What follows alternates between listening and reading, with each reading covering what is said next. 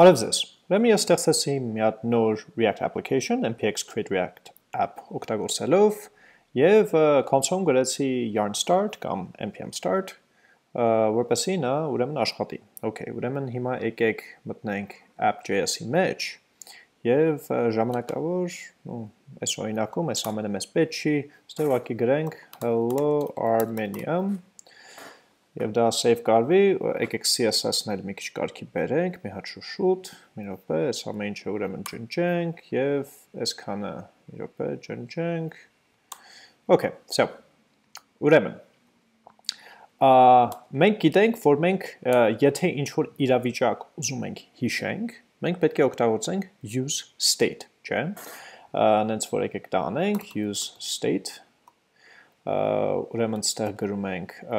նախնական արժեքը այդ state-ի, որը թող լինի դադարք text, դա իրավն վերադասնում է մի հատ զանգված, որից մենք կհանենք առաջին արժեքը որպես հիմիկվա արժեքը, օրինակ value կամ title եկեք, եւ մի հատ էլ ֆունկցիա, որով մենք կարող ենք իրավիճակը փոխենք, set title, այսպես։ Ուրեմն ստեղ hello Armenia-ի տեղը մենք կարող ենք գրենք մի հատ input type text որի մեջ ուրեմն մենք կարող ենք մի րոպե փոխանցենք հիմիկվա արժեքը, որը կլինի title-ը եւ on change, այսինքն ուշադրություն դարձնենք եւ նա փոխվում է, որպեսզի մենք անենք set title event.target.value։ Մի րոպե, մի հատ էս մեծացնեմ։ Ահա, sense Okay. Որպեսզի ուրեմն on change-ի ժամանակ մենք title-ը ուրեմն թարմացնենք եւ հետեւաբար հիմա մենք կարող ենք sense գրենք, այդ գիտենք։ Եվ նույնպես մենք կարող ենք այս title-ը իհարկե նկարենք ստեղ, այսպես, եւ ստեղ ուրեմն գրելուց ինքը ուրեմն կնկարվի այդտեղ։ Okay,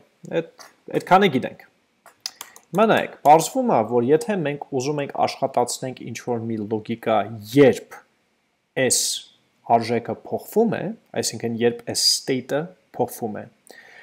Կա մի հատ ֆունկցիա, որը ուրեմն կհետևի փոփոխություններին եւ կկանչի մի համապատասխան ֆունկցիա, որտեղ որ մենք կարող ենք մեր գործողությունը անել։ Օրինակ, պատկերացրեք մենք ուզում ենք ուշադրություն դարձնենք այս title-ին եւ երբ նա փոխվի, մենք ուզում ենք նրան գրենք վերևը, այստեղ։ Okay, ինչպես դա կարելի է անել։ Ուրեմն մենք օգտագործենք մի հատ ֆունկցիա, կոչվում է useEffect useEffect, այսպես, useEffect-ը նույնպես ուրեմն գալիս է React գրադարանից, ում մենք ուրեմն փոխանցում ենք մի հատ ֆունկցիա, եւ որպես երկրորդ պարամետր փոխանցում ենք իրան մի հատ զանգված, որտեղ որ դնում ենք բոլոր n արժեքները, որին մենք ուզում ենք հետևենք։ Օրինակ, այս բaragայում մենք ուզում ենք հետևենք title-ին, այսինքն միշտ երբ որ title-ը փոխվի, այս ներքին ֆունկցիան կաշխատի։ Իսկ հիմա եկեք մի քիչ լոգիկա ավելացնենք ստեղ, որը կաշխատի n ժամանակ, երբ ուրեմն title-ի արժեքը փոխվի։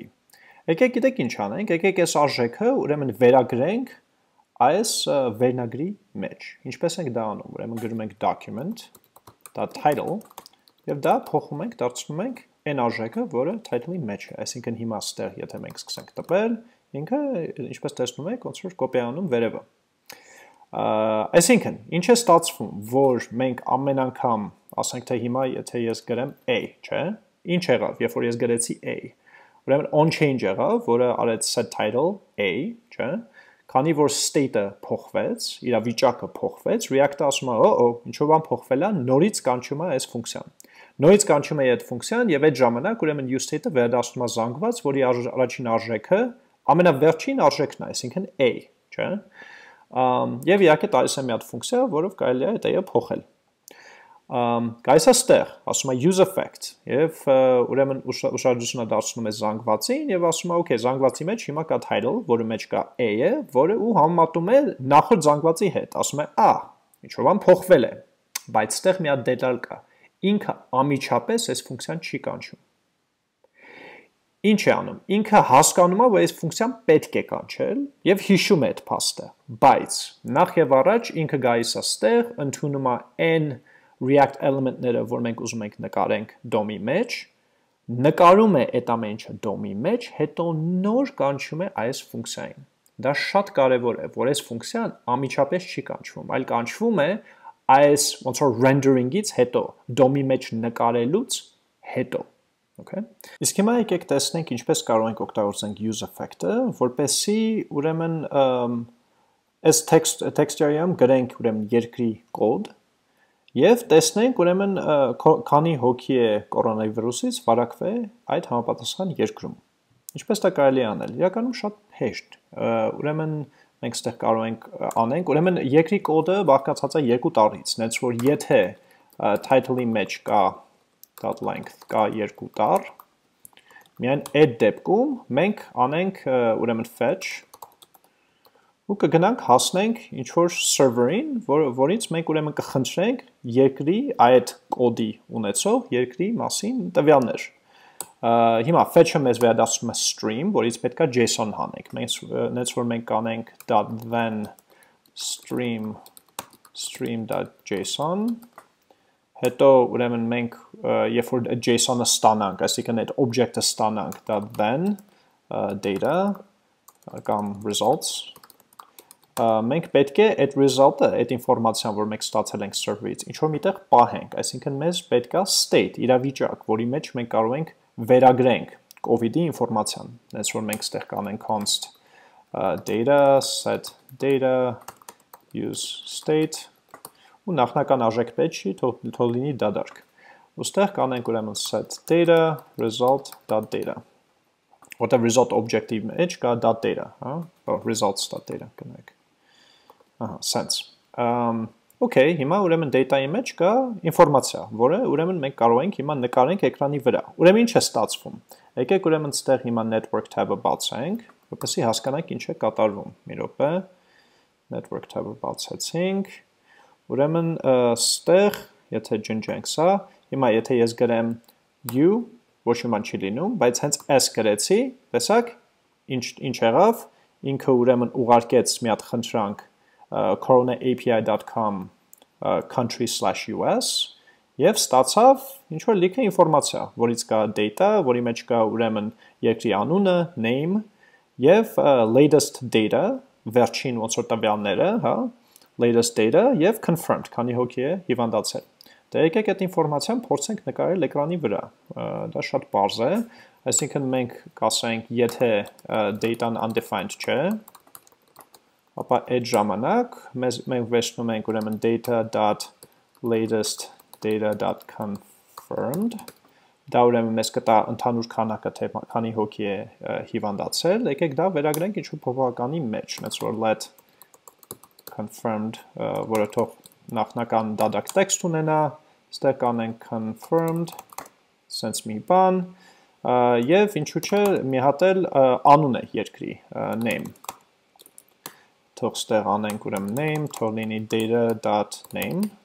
եւ հիմա այս confirmed-ը եւ name-ը նկարենք էկրանի վրա, նենց որ եկեք ստեղ գրենք հատ h1-ի մեջ, ինչու՞ չէ name եւ հետո confirmed, րոպե, confirmed, ինչ-որ sense մի բան, okay, այսինքն հիմա ստեղ եթե մենք գրենք Հայաստան, չէ, այսինքն a բան չեղավ, որովհետև հիշեք ինքը միայն կաշխատի այն ժամանակ, երբ իր եկայությունը լինի 2։ Հիմա հենց գրեցի am,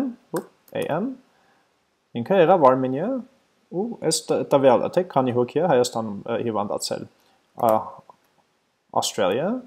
չգիտեմ, Russia, US, Colombia, եւ այլն։ Այս ինչ է ստացվում, որ մենք ստարկեցինք մի հատ շատ պարզ գործիք, որտեղ որ մենք միտեղ կարողանում ենք UI-ով, user interface-ով աշխատել եւ ինչ-որ տվյալներ փոխել, երբ որ տվյալները փոխում են, մենք state-ն ենք թարմացնում, եւ մենք ունենք useEffect, որը ուշադրություն է դարձնում այդ իրավիճակին, այդ state-ին, եւ երբ որ նա փոխվում է, նա աշխատացնում է ինչ-որ լոգիկա, այս բառագայում աշխատացնում է այս լոգիկան, հա?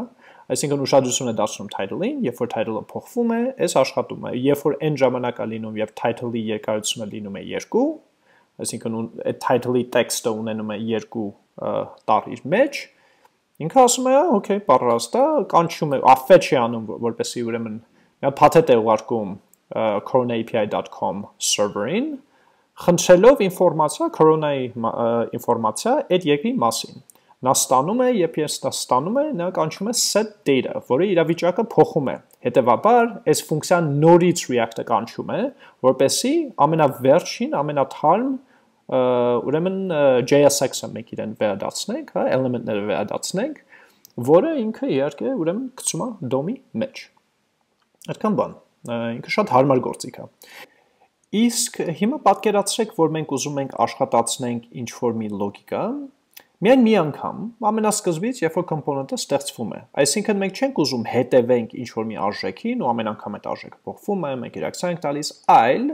հենց ամենասկզբից, երբ կոմպոնենտը ստեղծվում է, ուզում ենք ինչ-որ լոգիկա աշխատացնենք եւ ավարտենք։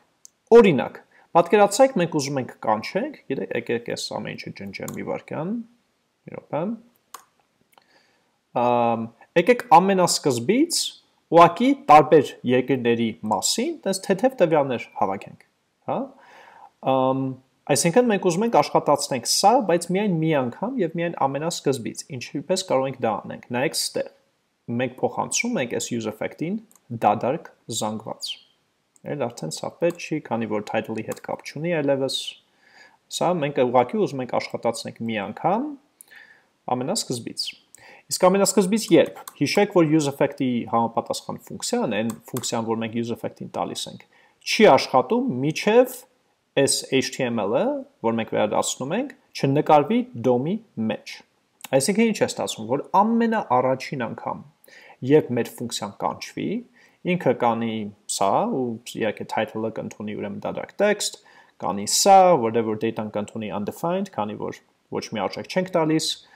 կտեսնի useEffect ու կտեսնի դադարք զանգված ու կասի okay, դե քանի որ առաջին անգամն է որ useEffect-ը կանչվում է, մենք գիտենք հստակ որ այս ֆունկցիան պետք է կանչենք, բայց ինքը իրան չի կանչում, ինքը ուղղակի հիշում է որ իրան պետք է կանչել։ Ուրեմն մենք վերադարձնում ենք այս ինֆորմացիան, ինքը նկարում է DOM-ի մեջ, նոր այս ֆունկցիան կանչում է։ Ու վերջ, քանի որ մենք դրանից հետո այլևս ոչ մի ուրեմն ուրիշ արժեքի վրա ուշադրություն չենք դարձնում, այս ֆունկցիան էլ չի կանչվում, okay? Այսինքն միայն կանչվում է ամենասկզբից առաջին նկարվելուց հետո։ Հիմա մի հատ կարևոր դետալ։ Առաջին անգամ եւ component-ի HTML-ը նկարվում է DOM-ի մեջ, դա կոչվում է mount։ Mount։ Այսինքն ինչ է ստացվում, որ այս բառագայում, երբ որ մենք փոխանցում ենք մի հատ դադարք զանգված, այս ֆունկցիան կկանչվի mount-ից հետո եւ վերջ։ Այսինքն mount կարվի, առաջին անգամ այս component-ի HTML-ը կնկարվի DOM-ի մեջ եւ այդ ժամանակ այս ֆունկցիան կկանչվի։ Այդքան բան։ Իսկ եթե մենք ուրեմն sense անենք title, այդ ժամանակ ինքը համ mount-ի ժամանակ կկանչվեր, համ էլ դրանից հետո ամեն անգամ երբ title-ը փոխվի, title-ի իրավիճակը, արժեքը փոխվի։ Okay, տարբերությունը դրանում է։ Իսկ հիմա մի հատ խնդիր։ Ուրեմն այս բառագայում մենք ստեղ տպում ենք, հա, ինչ որ մի երկրի կոդ, օրինակ am, չէ, ու ինքը ուրեմն քանի որ սա փոխվում է, useEffect-ի համապատասխան ֆունկցիան կանչվում է եւ նա գնում է server եւ բերում է ինֆորմացիա այդ երկրի մասին, չէ, այդքանը գիտենք։ Բայց պատկերացրեք, ինչ որ մեկը ստեղ նստած է եւ արագ-արագ տպում է։ Այսինքն գրում է ru, հետո delete անում, հետո us, հետո delete անում, լիքը շատ արագ գրում է։ Միգուցե սխալվում է ինքը, միգուցե, չգիտեմ, ինչ որ այսինչը պատճառով ինքը լիքը խառը բաներ է գրում, հետո նոր ինքը ուրեմն ավարտում է ու ինքը պատրաստ է ուրեմն այդ վերջին պատասխանը տեսնի, չէ՞։ Ամեն ուրեմն անգամ, որ ինքը տպելուց նենց է ստացվում, որ ուրեմն երկարությունը այդ title-ի լինում է 2, մենք այս լոգիկայով fetch կանենք, այսինքն path-հետ կուղարկենք ուրեմն cronaapi.com-ին, որպեսզի ինֆորմացիա քաղենք։ Այսինքն մենք անիմաստ լիքը path-ներ կունենանք կուղարկենք cronaapi.com-ին։ Այսինքն ավելորդ ինչ որ resource-ներ են, էլի մենք օգտագործում, որոնք որ մեզ պետք չեն։ Ինչպես կարող ենք դա անենք։ Դա մենք կարող ենք ուրեմն լուծենք debounce-ով։ Իսկ ինչպես կարելի է debounce անել useEffect-ով։ Մի հատ շատ պարզ ձևով։ Նայեք ստեղ։ Ուրեմն այս fetch-ը մենք փաթեթավորում ենք մի հատ ֆունկցիա set timeout-ի մեջ, այսինքն ստեղ անում ենք set timeout, որին իհարկե մենք փոխանցում ենք մի հատ ֆունկցիա, ուրեմն մեր լոգիկան դնում ենք այդ ֆունկցիայի մեջ եւ ստեղ գրում ենք Չէ, ինչ որ մի delay, ինչ որ մի ժամանակ, որտեղ որ մենք կսպասենք։ Օրինակ, չգիտեմ, մի վայրկյան, ինչու՞ չէ։ Okay, մի վայրկյան կսպասենք։ Հիմա պատկերացրեք, այս useEffect-ը նորից կանչվեց, չէ՞։ Նշանակում է մենք նախորդ timeout-ը պետքա չեղարկենք, չէ՞։ Ուրեմն մենք ինչ կարող ենք անենք։ Մենք ստեղ կարող ենք ուրեմն սա վերագրենք Հիշեք, որ set timeout-ը վերադարձնում է մի հատ ID, որով կարելի է set timeout-ի process-ը չեղարկել։ Եւ մենք ստեղ վերադարձնում ենք useEffect-ի ներքին ֆունկցիան, վերադարձնում է մի հատ ֆունկցիա, որը մենք կօգտագործենք չեղարկել իրավիճակը, այսինքն հիմա կանենք clear timeout handle։ Ինչ է ստացվում ստեղ, որ ուրեմն մեր useEffect-ը հերիք չի, որ ինքը կկանչվի ամեն անգամ այս title-ը փոխվի եւ իհարկե ամենասկզբից mount-ից հետո բացի դրանից մեր այս տրված ֆունկցիան իրավունք ունի վերադարձնել մի հատ ֆունկցիա, որը կկանչվի միջև հաջորդ անգամը կանչվելը։ Այսինքն ինչ է ստացվում, որ պատկերացրեք title-ը 5 անգամ փոխվեց, չէ՞։ Դե 5 անգամ useEffect-ի այս համապատասխան ֆունկցիան կկանչվի։ Բայց եթե այս ֆունկցիան վերադարձնի ինչ-որ մի ֆունկցիա, միջև հաջորդ անգամը կանչել է այդ ֆունկցիայի, ինքը նախորդ այդ վերադարձած ֆունկցիան կկանչի։ Ու այդ ֆունկցիան ինչի համար է, որպեսզի չեղարկի ինչ-որ գործողություններ։ Օրինակ, այս բառագայում, որպեսզի ինքը չեղարկի այս set timeout-ը։ Այսինքն ինչ է ստացվում, որ հիմա ես կարող եմ գամ ստեղ, նայեք ստեղ, ինչ մենք նոր արեցինք։ Եկեք մի հատ network-ը բացենք մեր։ Եվ հիմա նայեք, եթե ես սկսեմ գրել, չէ՞, պապ, ինչ որ գրում եմ, հետո էլի եմ գրում, հետո չգիտեմ, ուրիշ բան եմ գրում, հետո ուրիշ բան եմ գրում, հետո գրում եմ ru։ Ահա, նոր աշխատեց։ Տեսակ։ Այսինքն այդքան ես տպեցի ու ինքը այդ ամեն ինչից հետո ընդհանրապես մի հատ path ուղարկեց։ Եկեք էսե clear անենք ու տեսնենք ոնց, նայեք։ Գրեցի AM, հետո delete արեցի, գրեցի US, հետո delete արեցի Australia, հետո delete արեցի, հետո գրեցի Colombia։ Ու ինքը Colombia-ն գնաց բերեց։ Okay։ Այսինքն այդքան տպելուց հետո ինքը նոր հասկացավ, որ okay, typing-ը բրծել է, timeout-ը սպառվում է մի վայրկյանի, նոր ինքը գնում է եւ բերում է։ Այսինքն մենք useEffect-ով ստեղծեցինք debounce-ի մեխանիզմ։ Ինչպես էլի, որովհետև մենք useEffect-ի համապատասխան ֆունկցիան, երբ որ կանչվում է, մենք set timeout-ի մեջ ենք դա դնում, այսինքն սկսում ենք սպասել։ Եթե ժամանակը սպառվում է, հա, իր համապատասխան ֆունկցիան կանչվում է, մեր fetch-ը արվում է, ամեն ինչ լավ է։ Բայց եթե ընթացքում այդ useEffect-ի ֆունկցիան նորից կանչվում է, իհարկե, երբ որ title-ի երկարությունը 2 է, այդ ժամանակ նախորդ useEffect-ի այդ կանչված ֆունկցիայի այդ set timeout-ը չեղարկվում է clear timeout-ով։ Okay։ Այսինքն սա շատ հարմար բան է, որ նայեք, շատ հաճախ մենք երբ որ ինչ-որ գործողություն ենք անում, մենք օգտագործում ենք ինչ-որ resource-ներ, եւ վերջում այդ resource-ները մենք պետք է մաքրենք։ Երբ որ տենց իրավիճակը հայտնվում, մենք ընդհանրապես մեր useEffect-ից վերադասում ենք մի հատ ֆունկցիա, որի մեջ մենք այդ մաքրելու կոդն ենք դնում։ Ու ինչ է ստացվում, որ այդ useEffect-ը միջև հաջորդ անգամ կանչվելը, նախորդ այդ վերադասած ֆունկցիան է կանչվում, որ նախորդ գործողությունը մաքրի։ Ինքը նաև դա կանչում է ամենավերջում, երբ որ կոմպոնենտը ջարդվում է, երբ որ unmount է արվում։ Ինչ է unmount, նշանակում է DOM-ից, ինքը այդ ամեն ինչը հանում է։ Mount-ի ժամանակ ինքը մեր ստեղծած էլեմենտները նկարում է DOM-ի մեջ, unmount-ի ժամանակ մաքրում է այդ սա հանում է DOM-ից։ Այսինքն երբ որ մեր կոմպոնենտը ջնջվում է, հանում է, դուրս է գալիս էկրանից, այդ ժամանակ նաև ինքը այդ վերջին վերադարձած ֆունկցիան կանչում է։ Եվ մեր բոլոր ուրեմն resource-ները, որ մենք օգտագործել ենք, մենք այդտեղ կարող ենք ջնջենք եւ հանենք։